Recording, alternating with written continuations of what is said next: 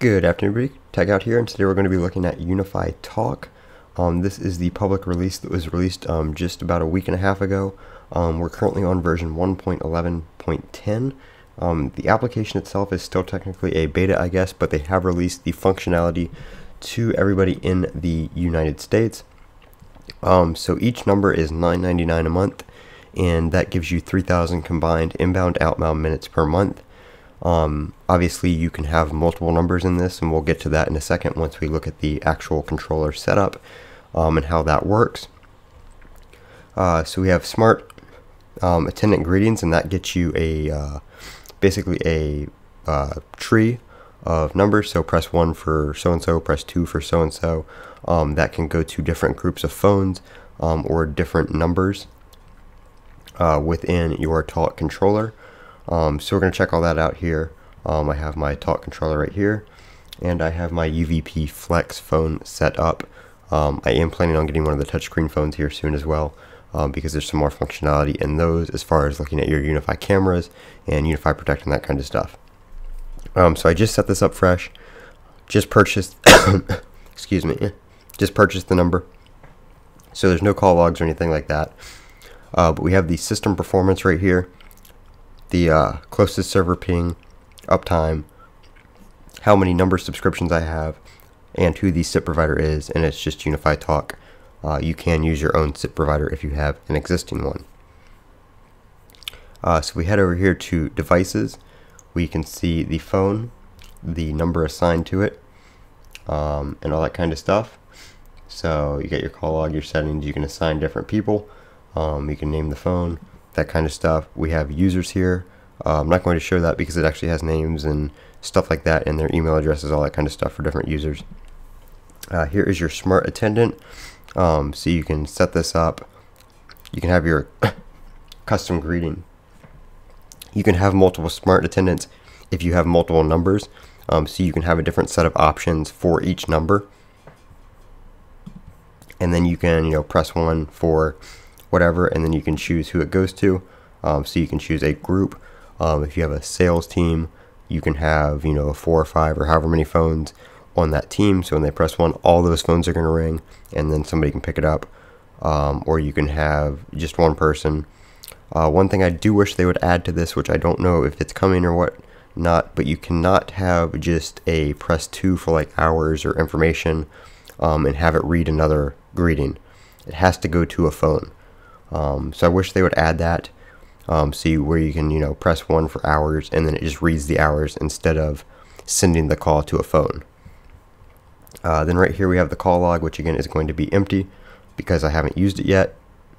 I did use this when it was in beta before, but I did reset the controller when it came out.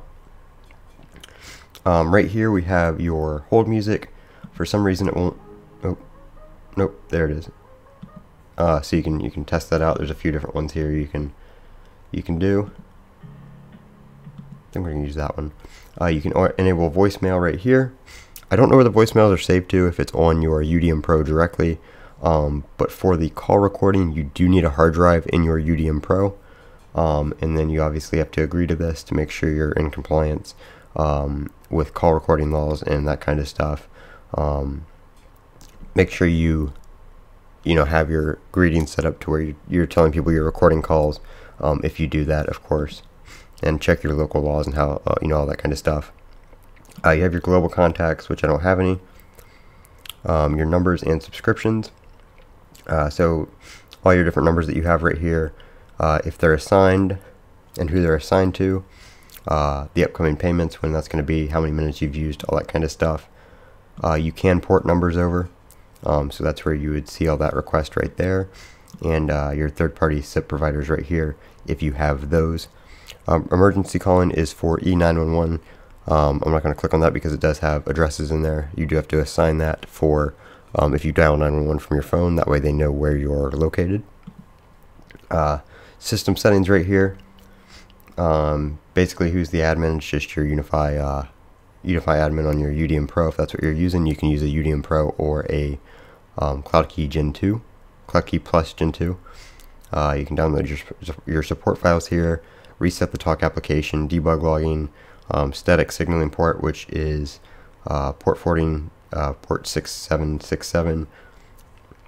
Some SIP providers require that, so if you're using a third-party SIP provider, you may need to turn that on.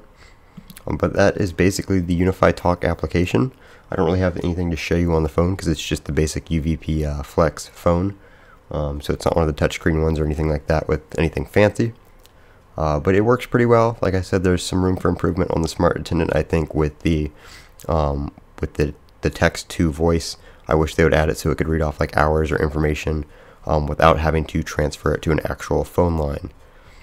You can also have groups, which I don't know where that, oh, that's under users. So I'm not going to, like I said, I'm not going to go there because it does have other information in there as well. But you can have groups, so you can group one phone number to multiple phones.